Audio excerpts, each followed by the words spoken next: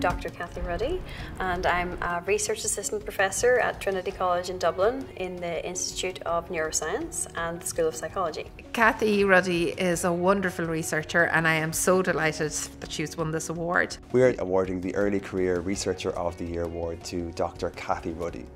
We supported Cathy's research at postdoctoral level through the Government of Ireland Postdoctoral Fellowship.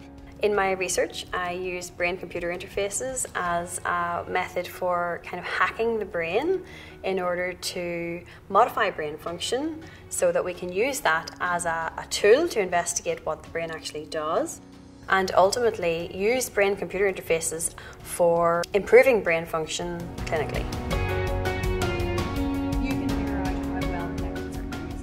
Research is core to our mission here in Trinity. It's so important to us, and I often like to describe it as saying research is in our DNA. And luckily, we're surrounded by hugely talented individuals who are so passionate about their research. Cathy has already made a really significant contribution to the field of neuroscience, and her research can tell us so much about human behaviour, learning and well-being.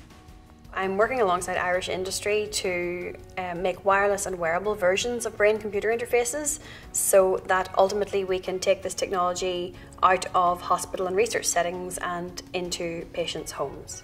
The Irish Research Council is a fantastic organisation. For me, it funds great people and great ideas, and that's just so important. This is what this country needs, and we need more of it. Early career researchers are the lifeblood of our research system, and it is one of the goals of the Irish Research Council to support them. I hope to continue to engage with the IRC going forward and have support to keep my lab up and running.